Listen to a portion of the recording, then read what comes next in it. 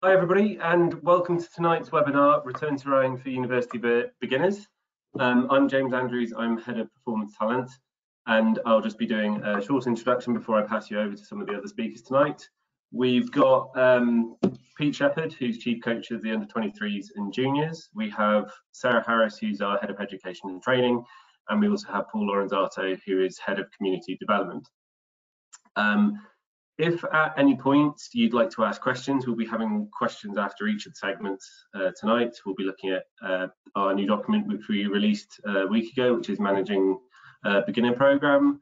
We'll be looking at top tips of coaching, and we'll also be taking some questions from everybody about any COVID-related questions about our guidance, as well as a few quick updates at the end of the webinar. If you would like to ask questions, there is a question box somewhere in the panel. If you're on your phone, there should be a little question mark symbol. I think you can ask questions there, or if you're on a computer, there should be a box to the side. So please feel free to ask any questions there. I will stop rambling on, and I'll pass you over to our first speaker tonight, who's Pete Shep. So Shep, there he is. Shep, I will hand over to you. Good evening, everybody, and thank you very much for your time this evening and the opportunity for myself to just talk to you about how you might start thinking about managing your beginner programs. Clearly, it's an exciting time of year for university programs as they're all returning back to their universities, and the main reason for this webinar is to sort of give you some guidance, if you like, around how you might get your beginners up and running again and entice your new recruits back, or not back, into the sport.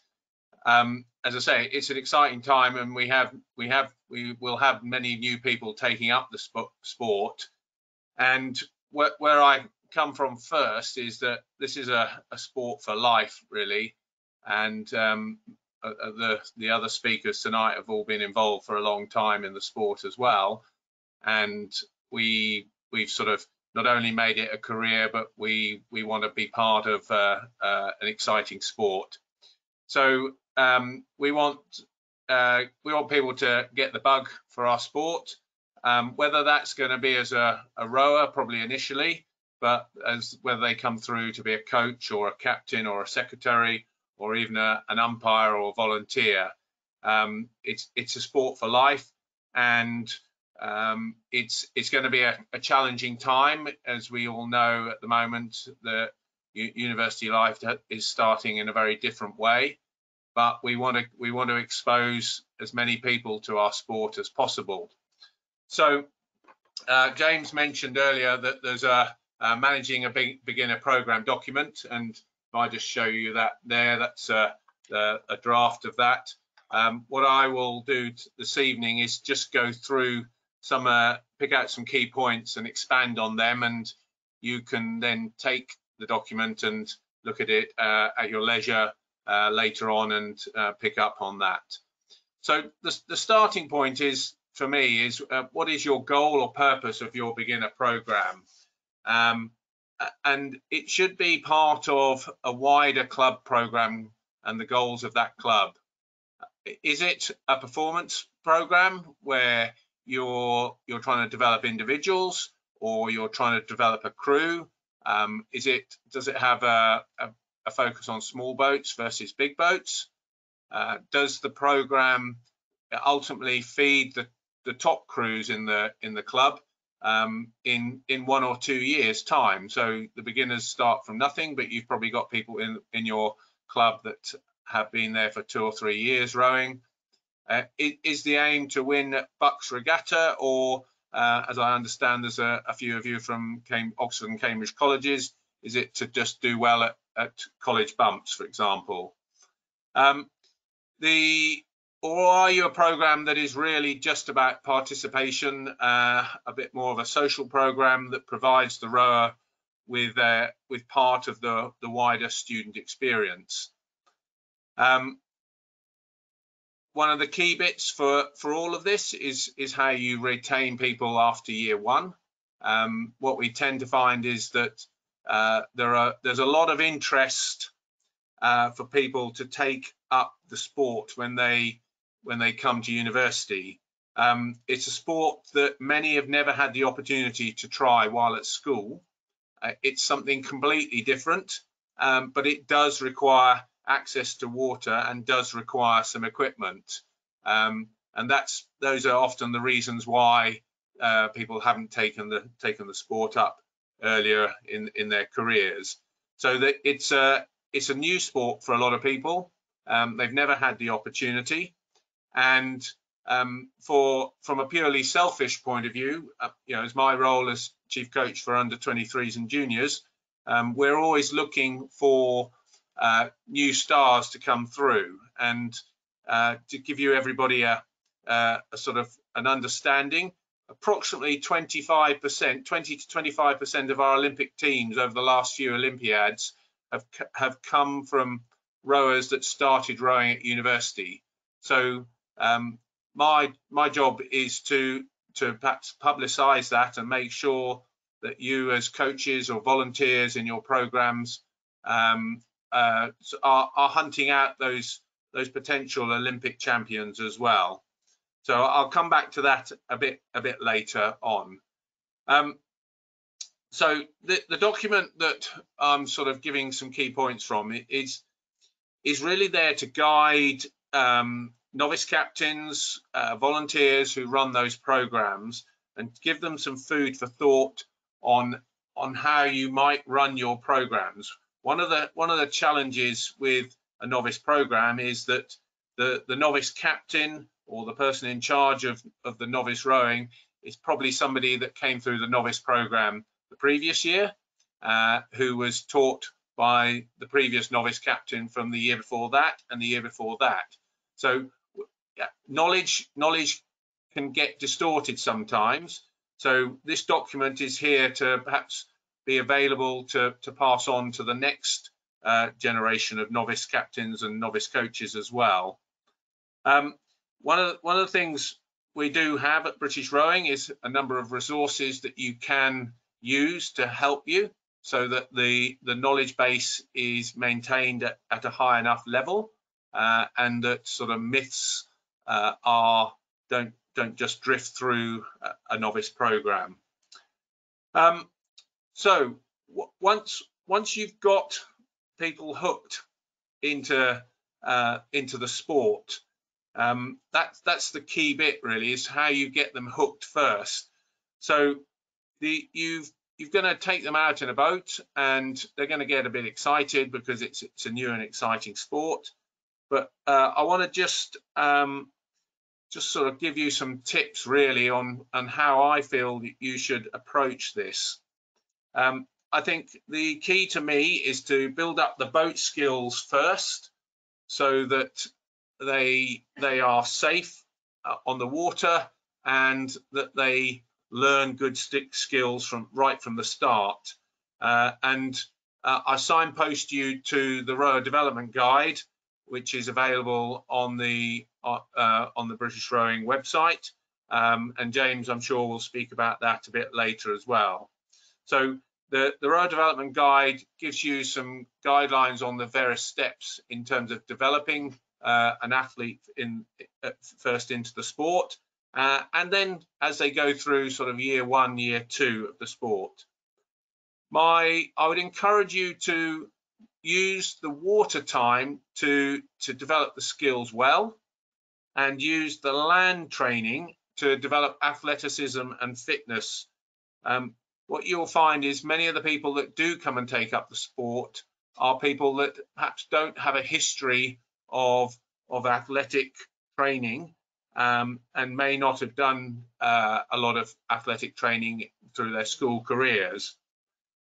They might have poor core stability.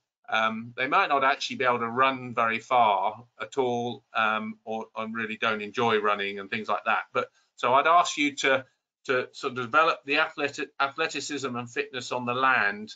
The sort of floppy 18-year-old coming in straight from school to university is somebody who needs a bit of development athletically, as well as just getting the excitement of being on the water. The ergometer is clearly a tool that people use in our sport. What I would say there is use the ergo to develop good technique and good movement patterns, unlike any other sport. We want good athletic movement patterns, and we don't want to start with bad technique. So again, the ergo can be used as a training tool a lot of the time, but a lot of the time it's developing bad technique. So early on, use the ergo sparingly and use it in a way that enhances the development of good technique. Once you've got the hook in, then you've got to keep the hook in. Once you've got them hooked into the sport, you've got to keep them there, and that's the big challenge now, particularly in the year that we're dealing with coming forward.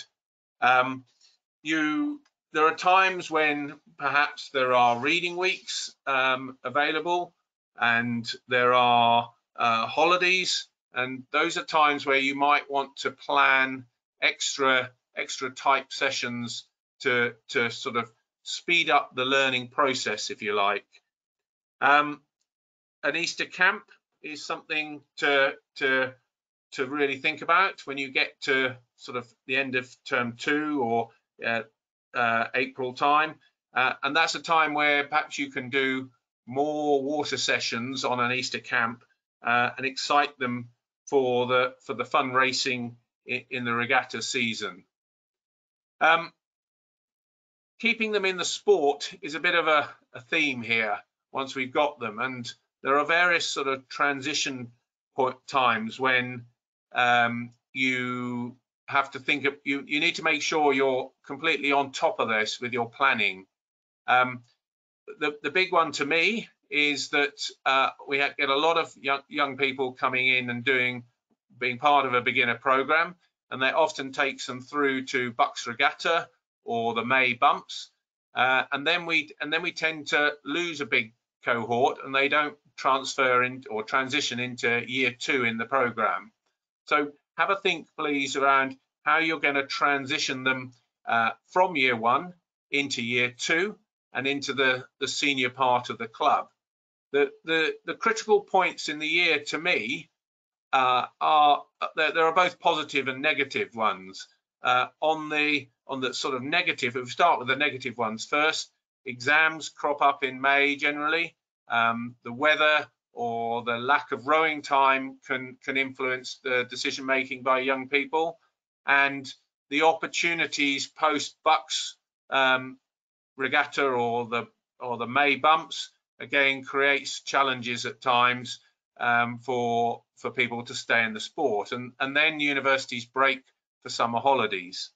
So how do you keep them there, and what are the positives for those people coming into the sport, and emphasizing these when you've got them hooked in. For example, to me, the exam period can be turned around.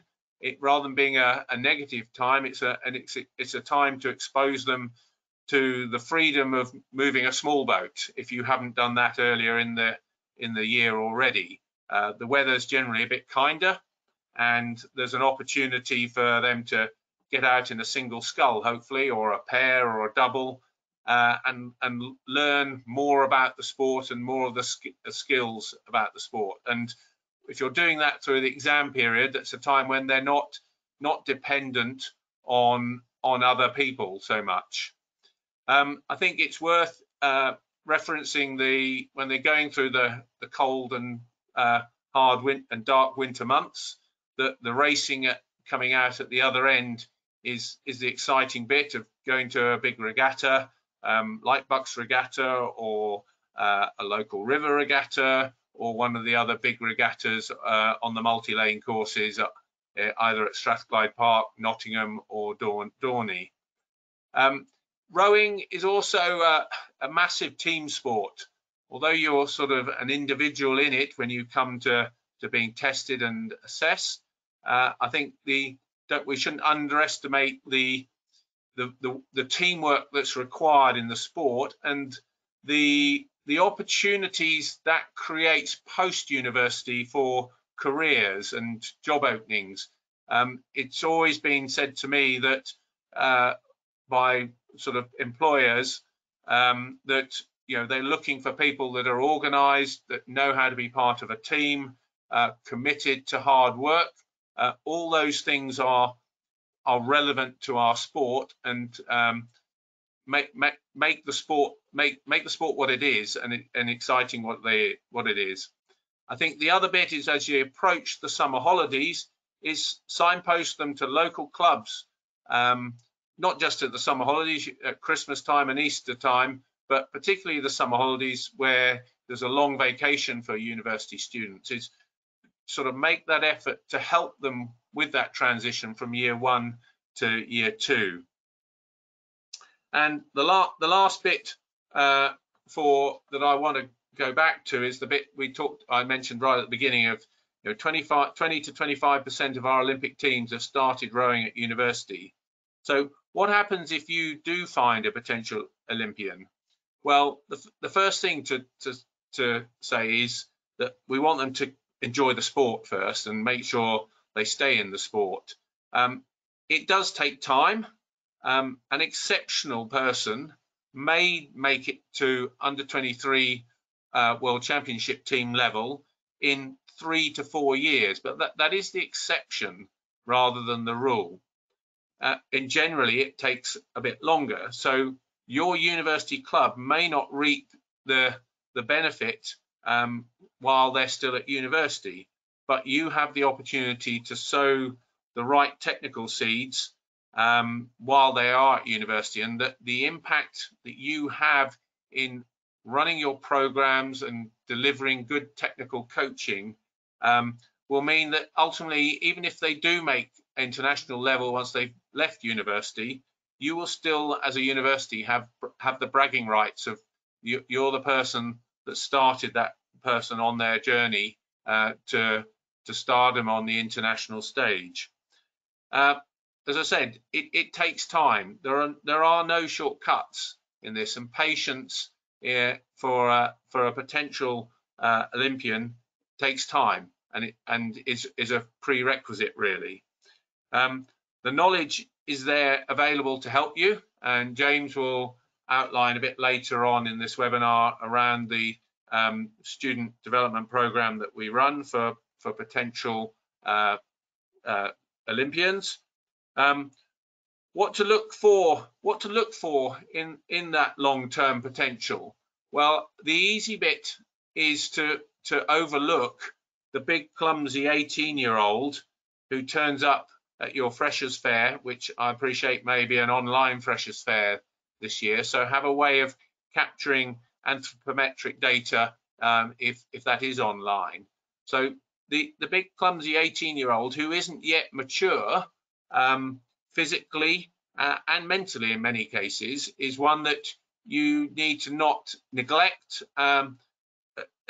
while they perhaps are a bit clumsy and in a boat when they first start.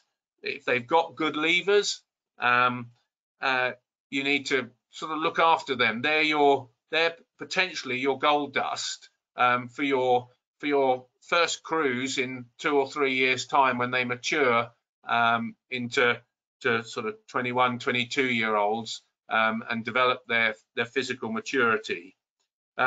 Don't neglect them for the nimble sort of 70-kilogram males and 60-kilogram females who might adapt very quickly to the sport because they have a bit more of an athletic background and pick up the skills more easily and find they're a bit more stable in the boat. So the bit about that sort of potential star of the future, if you like, is you don't quite know where they're going to come from when you first start out when they first start out on their journey, particularly, as I say, if they're a sort of an 18-year-old, still teenager, still developing their physical presence.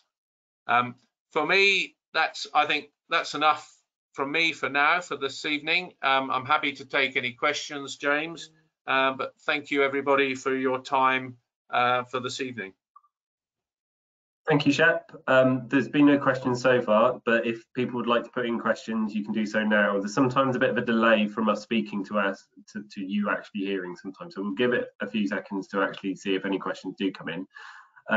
One thing I just wanted to point out for anybody on the webinar this evening is you can download the document Shep was talking about. It is in the handout section, which should hopefully be on the side of the screen if you're on a computer. I'm not sure how that works on a phone. Unfortunately, I've not done it on a phone, so I'm not sure if you're on an iPad or a tablet or phone. I'm not sure how that works, but it is available if you're on a computer.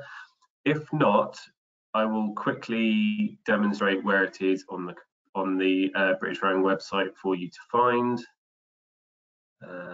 Share screen, that one. So hopefully you should be able to see the British Rowing website now. To be able to find it, simply go to Knowledge, and it's under Rower Development at the very bottom, Universities Managing a Beginner Programme. That's where you'll be able to download that document. Shep also referred to the Rower Development Guide, where you'll be able to get some more information at the top. I'd also think an important document to point out to everybody here is how often, which is traditionally been associated with our juniors, but a year or two ago, we rewrote that document to be relevant for the whole rowing community, not just our junior programs. So definitely take those documents and have a look at all three. To access the Rower Development Guide, you will need to be a British Rowing member, because you will have to be able to download that on the RowHow platform. But I would recommend downloading it.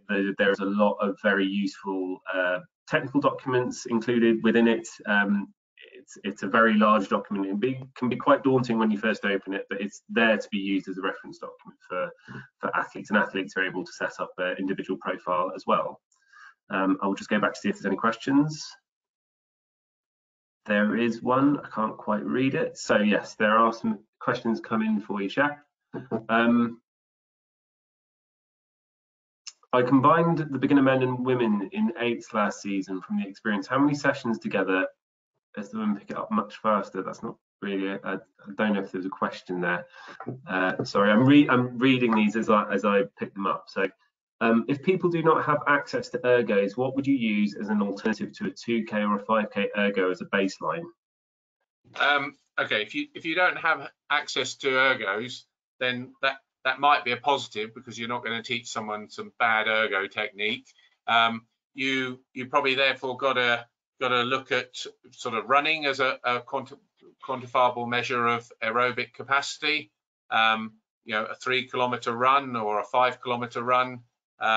You know, we're a power endurance sport, and so people that can run often correlate quite well to being successful in a boat as well. So if you have no access to an ergo, then particularly at the moment where access to gyms is going to be limited or time limited, I think teaching our young people, our new people to run is a good development of their athleticism, overall athleticism, basically.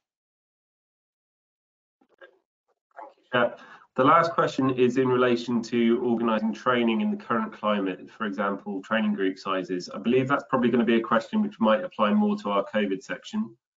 So I might leave that one when we move to our COVID section later on. So thank you, Shep. We'll move on to our next speaker tonight, which is Sarah Harris. So Sarah, you can join us on.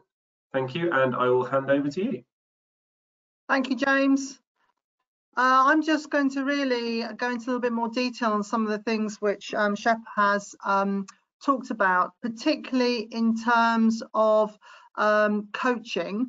And if you find yourself as being perhaps the volunteer coach in your club, so this is very much aimed not at those universities who have got a professional coach or some professional coaching hours, but particularly those of you who find yourself in a position where you're coming back to do some coaching where maybe you haven't had to do that in the past. So I've got 10 tips really covering that section. So the first is around who needs to help you run your sessions. So what help do you need to run your program and your sessions, and where are you going to go to ask for that help? There should be local rowing knowledge that you can tap into, especially if your host club or local club has been open a little bit longer than the university club. There'll be COVID officers or COVID volunteers who can help you with your planning. And I know Paul will go on and touch a bit more on this in his section. Asking yourself the question about how you'll deliver your program with the help that you have, and not assuming that everybody is going to be able to come back and help this year. It's worth spending a little bit of time in the next few days checking in with those people who would normally help, just to check that they are willing to come back and that they're able to come back and that they're well. And you might need to create some smaller groups and bubbles to manage the program, which might mean that you need extra help to accommodate this. Tip 2 then is looking at the equipment that you might have and checking it's still usable, that it's still accessible, and that it's easy to clean. And again, Paul will touch on that in his section. Having a clear plan for how you're going to get the equipment to and from the water is going to be key, as is encouraging everyone to bring their own gel, wipes, water bottles, etc. And how are you going to manage if you don't have the equipment to meet the government guidelines? So what are you going to be able to do to adapt your program? Tip number 3 then is what space is available to you. So you might be hosted by a club, or you might have your own space, and you might have to share space with another club. You might need to create some space due to indoor restrictions such as gym access. And I guess you can ask yourself, is it possible to create some space for on-land activities such as indoor rowing and land training? Do you need to rethink your sessions based on the space that you've got available? And can you restrict the water space for learn to row activities? And can you zone your space so that you can cater for beginners and more experienced rowers? So tip number 4 then is, what are you going to deliver? And of course, this will depend very much on the club, your club's goals, requirements, and the limitations for your program. And as Shep alluded to earlier, start with some low intensity and enjoyable sessions to excite your rowers, and making sure that you know, that you're exciting those that are new to the sport as well as those who are returning. And I know James will talk a bit later on about the available competition opportunities.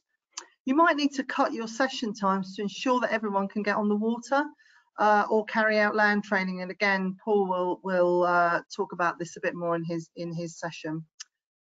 Tip 5 then is planning what you're going to do, and to find out whether you've got are there any handover plans from last year's coaches or volunteers.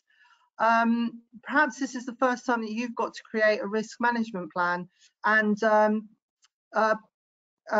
James will share some links with you for some online learning around how to develop a risk management plan. And really, how long into the future are you planning for? It might be that you're just planning for the incoming beginners, or it could be that you're planning for the whole year. Who is the group that you're working with? Is it this year's beginners, or is it last year's freshers who might need a refresher because they've only actually been rowing for 6 months, and of the 6 months they've been rowing, there may well have been flooding in your area? Or is it that you're planning for existing rowers? And if you're working with beginners, then have you got a retention plan? Do you know how you're going to retain people once they've tried out the sport? And also, have you got a system for record keeping? The Managing the Beginner Programme document that Shep talked about earlier gives you some really helpful guidance on running the first year of a beginner programme. For those who are going to be coaching more experienced rowers in the programme, there's the Rower Development Guide, which James has just explained. And if you find that you're not able to get onto the water, if you go to the front page of the British Rowing website, there's quite a lot of tips and hints around the Home Hub, so the British Rowing Home Hub, with ideas for indoor rowing and land training. So tip number 6 then is planning what you're going to do when you get to the rowing club. So don't forget, there's the NHS COVID app, which you can download and use to check in. So check into your own club using the QR codes. and following the processes and procedures that are agreed in the Return to Rowing Plan, either the plan you're putting together with your university club or perhaps the host club has some processes and procedures that you need to follow. Taking time for cleaning and hand washing. So these are things which we didn't have to think about 6 months ago, but actually do take quite a bit of time. Giving people time to catch up. So people may not have seen each other for a really long time. And also for those who are, you know, who haven't been living together, it's a social time, you know, being the social side of it is just as important. But of course we need to just be mindful of the bubbles of 6, which are part of the government guidelines. And thinking about the pinch points in your session, especially when boating and coming off the water. And again, Paul will expand on this. Tip number 7 then, delivering your session. We're in changing times, so it's really critical that we're adaptable to change, even during the session. And this could include having to change activities last minute due to local restrictions, people not being able to join your session for some reason, or making a change due to poor weather.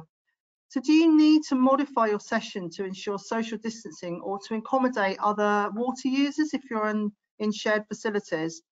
Could you run the session virtually if you need to cancel a session? And how do you instill confidence in your rowers?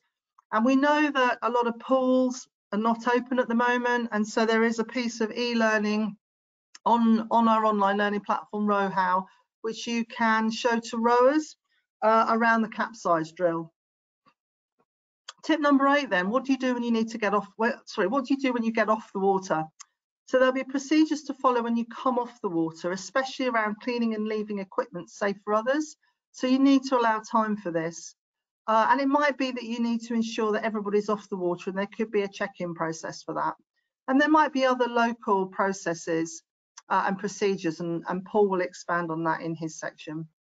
Tip number 8 then, reviewing your session. So how are you going to ask for feedback about the session or programme? How many times did you need to change your plans, and what are you going to need to change next time? Could you keep your rowers connected virtually if you needed to? And what have you learned from the sessions that you've run? And it's worth thinking at this point about how the session makes you feel. Are you confident or less confident about running the programme? And remember, there is help out there, whether locally through your club or your host club, regionally through your regional coaching committees, and nationally through British Rowing and BUCS. So support there to help you run your programmes. And then the last tip, tip number 10, is to look after yourself. Getting a study life rowing balance is key, and rest and recovery is really important. The key is to ensure that nobody feels pressured to row or coach if they feel unwell. And going back to the theme at the beginning of this section about asking for help, and now's the time probably to form a team that can help run the programme. So there's no need for anyone to be tempted to break government guidance anytime if they're feeling unwell. It's really vital you stay well and healthy so that you can fight the infection. James, that's all I have to add. So if there's any questions, I'll be happy to take any now or at the end. Well, if anybody would like to ask any questions of Sarah, we'll give you a few seconds to get those typed in. Just to show you the section where Sarah mentioned the online learning was on our RowHow platform. I think it's a really good space to sort of look at to find some of the online learning. When you log into RowHow, you'll be welcomed with this screen. You see the lovely buttons which are opening up, and you can see their online learning. There's the information regarding the capsize drill over in the over on the right side there, as well as some other online learning modules you might find interesting that you may be unaware of as well. Things such as an introduction to coxing and steering that you might want to ask some of your coxes to be able to do, some of your beginner coxes, as well as risk assessment or things like cold water and hypothermia that you might want some of your coaches or organising teams to go through as well. Just going back to that home page as well, this would be where you find the row development guide.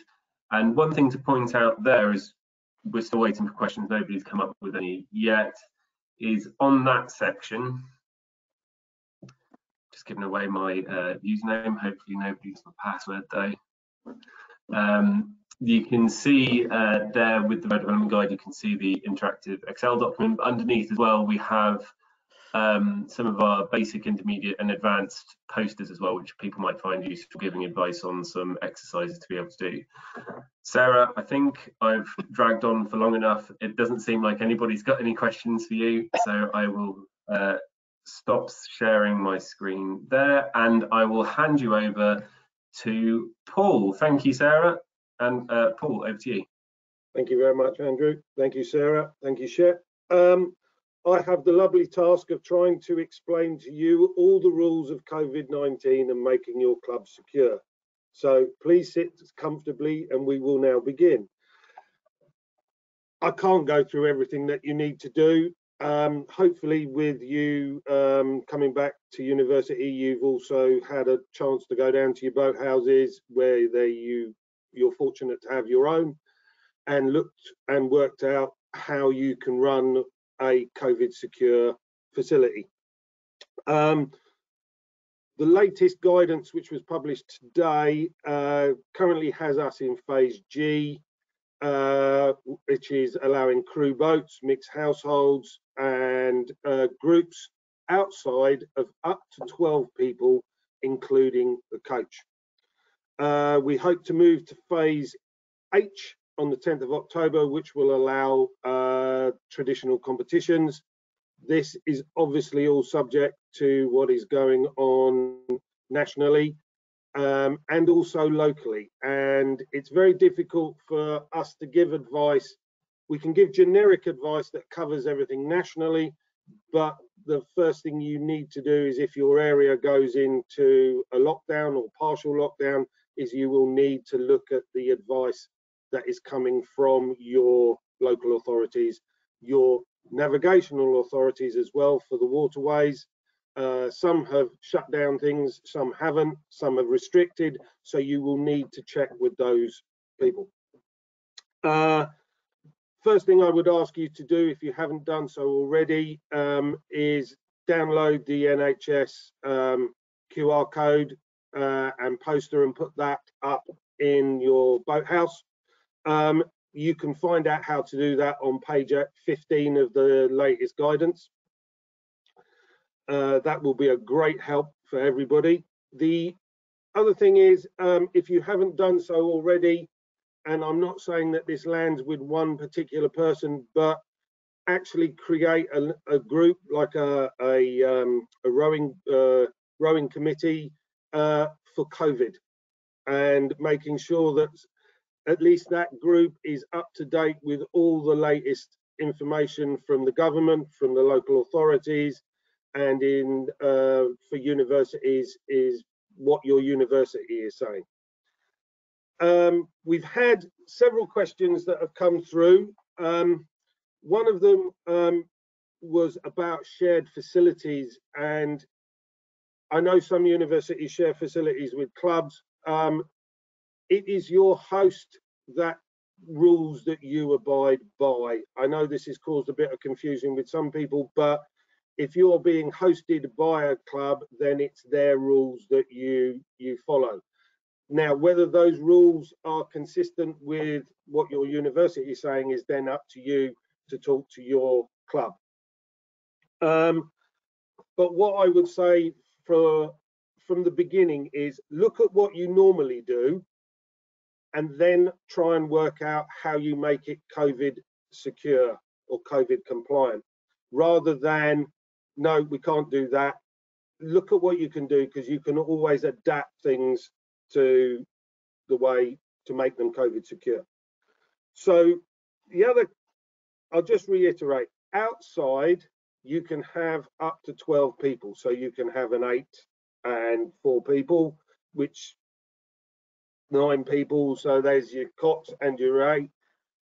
You can have a coach, and we put in 2 extra people to help get boats on and off shelves and equipment. You can, and this is on, and I can't remember which page I put it on, but for beginners, you can have people sitting still in a boat and balancing a boat, as long as you put mitigation in place. So you could have, everybody has a mask. Everybody could be wearing the mask when they're in the boathouse. It's up to you. That's down to you as your own risk assessment. But once you get on the water, the people that are rowing can remove their mask and put it in a plastic bag or something to keep it dry and clean. And the other people who are sitting in the boat can wear a mask and still be COVID secure. And you can then swap it around. So this overcomes the problem that we had in our original advice, that once you get in a boat, you get out there and you just row rather than sitting around sitting still. So hopefully that will help you to run your learn to row courses and your beginners. There was another question around that. What happens indoors? Right, indoors, the groups of 6. Okay, you can have as many groups of 6 as your space will allow you to have under social distancing. That group of 6 does not include the coach. So the coach can move from one group of 6 to another group of 6, as long as that coach has got mitigation, as in a face mask or a shield or face shield or whatever. So you can have multiple groups of 6 in the same space if your space can accommodate it. So go and have a look at the regulations for that.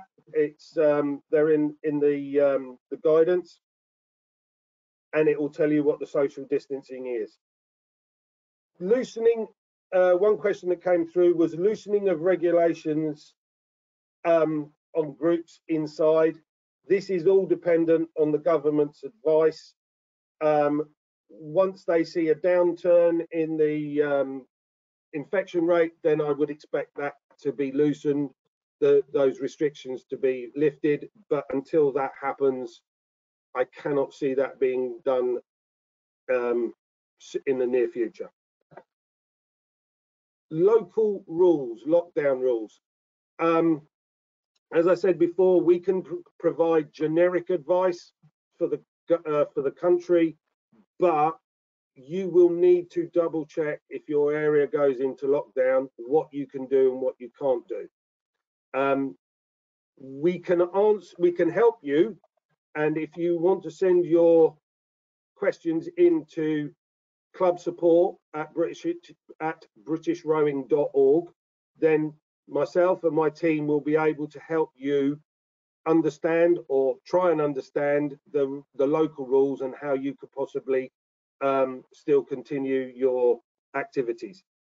In most cases, organised sport, which is what we are, has been pretty much exempt from any of the precautions and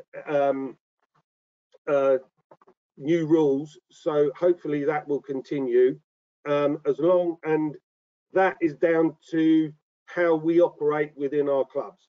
So it's down to how people follow the procedures that you lay down, and you may need to look at different things within those procedures, in the sense of, Sarah mentioned an awful lot of, Paul will talk about this in his bit, is cleaning equipment between sessions. So quite often you will leave a boat on the water, but you need time now for it to be cleaned for the next group of people to get into that boat. The cleaning of equipment before and after sessions, as in lots of clubs have already turned around and got regimes in place. But the key thing to all of the new protocols that you put in place is clear communication and consistency of that communication, and that everybody within the club, whether you're in a shared club or in your own club, is that you are all doing the same. I know that might sound really sort of simplistic, but if you've got one group doing something slightly different to another group, then it's going to cause problems. So be consistent with what you're saying and be consistent with your communication to your members. I could go on and on about protocols, but it's down to you to find the protocols that fit your club. There are 540 clubs that me and my team look after, and unfortunately I cannot write a protocol for every single one, but look at your own club and think about how you will manage those people. Pinch points. Sarah mentioned pinch points, and the pinch points are groups of people arriving at the club, getting on and off the water, and those are the areas. So think about how you're going to manage, especially with those enthusiastic freshers that hopefully you'll all have down. How are you going to manage them? Are you going to give them time slots to come down? Bearing in mind that you cannot, if you're doing outside activity, you've got space for 12. If you're doing inside activity, you've only got groups of 6. So you need to think about this as a logistics of how do you get these people into your program. The other one is getting on and off the water. If you're lucky enough to have the equipment to send one boat off while another boat can be put on the water, then great. If not, then you've got to think about how much time do you allow for cleaning between who is cleaning the boat and how are you going to clean it so the next group can get in. To build in these time things, extra time for these kind of activities, because it is going to take longer than you think when you first start it. Yes, it will get quicker because everybody will get used to it, but it will get be slow to initially start. All I would say is please go and look at the advice that we've published today. It is long, I know, but there is some really good stuff in there. There's some links to there, and also talk to your local clubs and other colleges and come together with a plan. Not everybody is reinventing the wheel every time they write a COVID plan. Andrew, James, that's it from me. Otherwise, I could be here until tomorrow morning. Well, thank you, Paul. There's just a couple of things that Nick Hubble, who is watching, hi Nick, would like to clarify just on a couple of points Paul made, just to make sure that we're being really clear on these things. So no COVID and all the changes in government guidance can be really confusing for everybody. So just wanted to clarify that the 12 number was because that is what we had had been approved by DCMS as part of our team sport approval. So that's why our numbers were 12. And the groups of 6 are also dependent upon your available space of 100 square foot. Yes. So those two things also need to that needs to be taken into consideration. We do have a couple of questions that have come in. So first one, can more than 1 8 be on the water at a time from a club if the boating times are staggered? Yes. Yeah, nice and simple question there. Next one. By the way, if we're not able to answer some of these questions that are coming in, I think will require a bit more of a thoughtful process to respond to. So we might not answer all these questions today, but we will pass the questions on to Paul, who will hopefully be able to respond. We should have all everybody's email addresses from registration, so we'll get back to you if we're not going to answer them tonight. Another question. It seems that the British Rowing's advice for COVID safety on the water largely depends on the crews being set early. How can novice training square with this when so much of recruitment depends on A, an influx of new students coming from national or international locations, and B, students trying out the sport for a week or two before deciding whether they want to commit, necessitating frequent shifting around of crews? Does that make sense, Paul? Yes, it does, and I know exactly what they're trying. I understand that it's in the first weeks, it's very fluid in the sense of people coming in and wanting to try, don't like it, fine, great. Rowing's not for everybody. I wish it was, but it's not. what we would ask you to do is to try and keep those groups as consistent as possible, just to try and stop the cross infection that way. I know it's not always possible, but that's what we'd like to try and do, is keep those groups as consistent as possible. You could manage it in any way you like, but all I'm saying is consistent groups as much as you can. Thank you, Paul. Does outside land training still incur the group of 6 rule? So can ergs be pulled outside for us to train as an 8? It still does apply as a group of 6, but you can socially distance, and as long as there is a distinction between the 2 groups of 6, yes, you can. But it's got to be in the group of 6. The organised competition, the organised activity bit of 12 is, if you like, picking up the boat, putting it on the water, taking off the water, putting it away, and it will also, as long as people stand socially distanced, a debrief, but I am not talking about a 45-minute debrief. I'm talking about 2 or 3 minutes debrief, and then people are expected to disperse into groups no bigger than 6.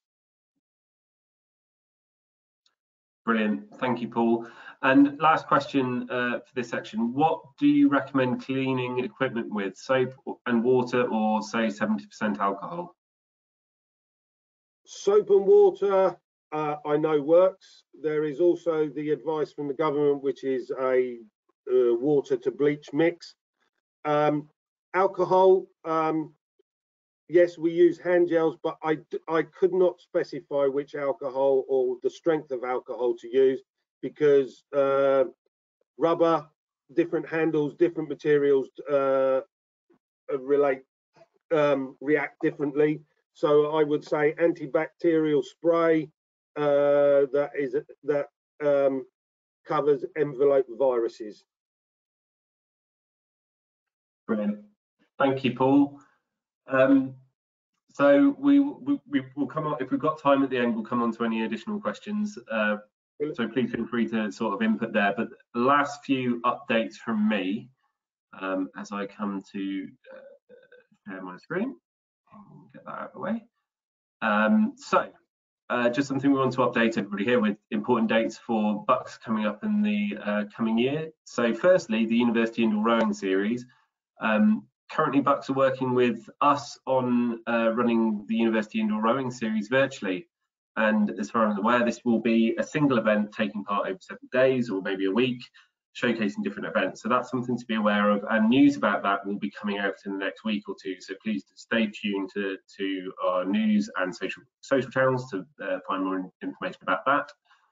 4s and 8s Head is currently planned for the 20th and 21st of February, and that will be based back on the River Tyne.